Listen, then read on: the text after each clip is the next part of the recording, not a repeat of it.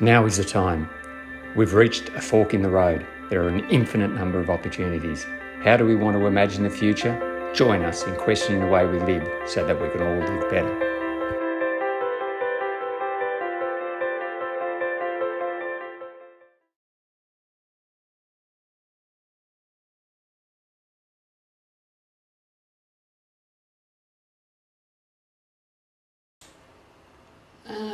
The funnest part was knowing that after probably 4 years of renting, that we were going to be moving into our own shack. The parts where we agreed. Favourite part? It was kind of exciting actually because it was like budget, doing it a bit differently, had to think completely differently about everything. So that bit was fun. And actually the hands-on bits were fun too, while we painted it ourselves and we did stuff like that. That was all good. So the biggest challenge in designing this with Lorna was the fact that it always takes her so long to work out that I'm right. You know, it's kind of like you plant a seed, you got to go back and water it, you got to tend to it, you got to get sunlight on it, you got to give it love, you play classical music next to it, you do so many things. And then there comes a time when she owns that as her idea, and that's fantastic. Seriously, what is the challenge? Well, the challenge is, I think, what everybody's challenge is.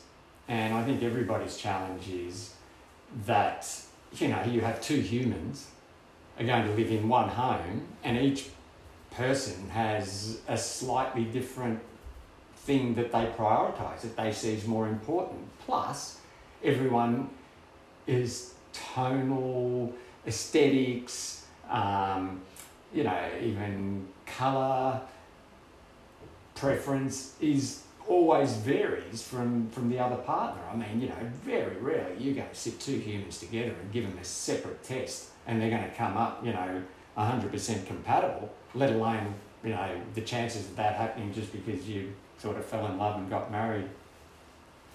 The biggest challenge was actually me being able to visualise what it was going to look like. That's what I really struggle with. So I often will see something on a plan and then a picture comes up and it may not be anything like that, whereas Dad will have, he'll have pictured the whole thing completed, finished, living in it, from 2 lines on a piece of paper. He goes, well, this looks good. And I'm going, I don't understand it. So that's probably the biggest challenge, was me trying to understand what he meant by things and then feel comfortable with it. Definitely the kitchen. Yeah, I'd say definitely the kitchen. Yeah, probably the kitchen, because for me that's my space. So that's what I'm more invested in. I think the key is, and this applies to, you know, the culture wars today, like outside of this, I always relate what happens on a micro level to the macro, you know, what happens inside yourself, inside your own home, to what's happening, you know, outside on the planet. So the key is to firstly understand that there is something fantastic about the fact that we don't all agree with everything. You have to celebrate that. That's the first thing that I try to say. And it's not always easy to do, especially when you know you're right and the other person's taking you down this tangent. But you still want to celebrate the fact that they're taking you down this other tangent. And you still want to celebrate the fact that it is, they can inspire you by, even if they say 8 things that you don't agree with, by virtue of the fact that they're confident to say things, that then eventually they're going to say 1 or 2 things that's going to go, that's a good idea. Yeah, that makes it. Yeah, I can take that on board. So, and you build on top of each other. So I think we're getting to a point these days where when people disagree, they yell at each other and think that the other person's either stupid, ignorant, or uninformed, who's got no taste or no aesthetic balance, or just thinks about whatever. To be honest, your mum and myself, probably at the early days, I was more into the aesthetics, the balance. Mum was more into the practicality, and especially with areas like kitchens. So, but that's not exactly true, because I feel the practicality too, to some extent, but it's almost like you take the role of being the aesthetic person, and mum feels the aesthetic because she's got her own sense of taste and aesthetic as well. But it's almost like you're playing this invisible game like that until you work out that you're doing it. Then you sort of go, okay, let's celebrate the fact that we're going to bring something different to this. Let's enjoy the juicy bit of sort of like debating it. Let's celebrate the debate. And even if sometimes the debate goes a little bit, fuck it, or whatever, even celebrate that part and then bring it back to somewhere where it's beautiful and peaceful and that you can be productive. And then that's how we're going to end up with something better. It's almost like celebrating and understanding that is the juice. That is the most important part, is the fact that we don't agree, and that's how we both grow and how we both get better. We both challenge each other, and therefore, hopefully, in the house sense, we're going to create something that's very, very good. The problem is if you both compromise too much and you end up with something that neither of you are happy with. So what you've got to try and make this be is something that you both are happy with. And sometimes that takes humility to admit that, oh, look, I said this last week, but now I see your point, and I think it's actually better than what I was arguing for last week. And without that humility, without that ability, everything falls over. You see it in politics these days, you see it everywhere. The moment we can come together and share the fact that we are introducing something different, and then we can sort of like celebrate that and then get the best out of that, not the worst out of that, is I think when we create gold.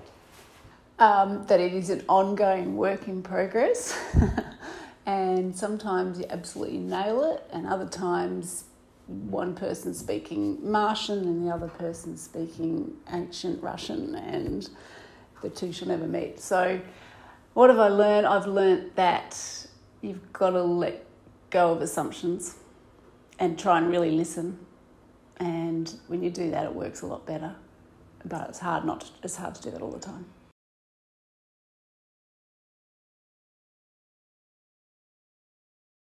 I live in a house with 3 girls, and it could be argued that my method is a little bit abrupt and not sensitive enough.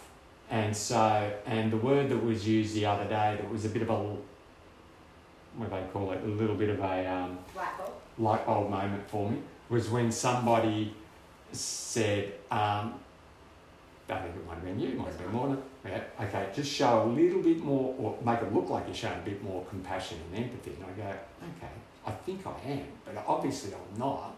So I'm going to work on that. And that was a good moment, because I get pretty excited, pretty passionate, with it, and I love it. I actually also love the debate part. It's juicy. It's sort of like gets you fired up.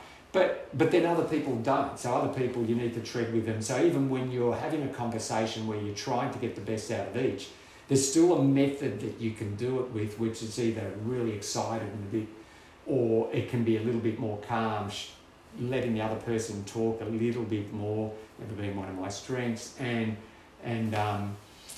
showing a bit of empathy and compassion. And I think that when that was mentioned, it was like, yeah, good point. Yeah, that bit, not jump to assumptions, to try and let the other person talk, and to coin one of Dad's phrases, to steel man it and not straw man, to try and build up the idea even if I'm not sure about it. Whereas I probably have a tendency to go, oh, that doesn't sound good, or I don't think I like that, without maybe giving it enough airtime. So that's something that I have to keep working on.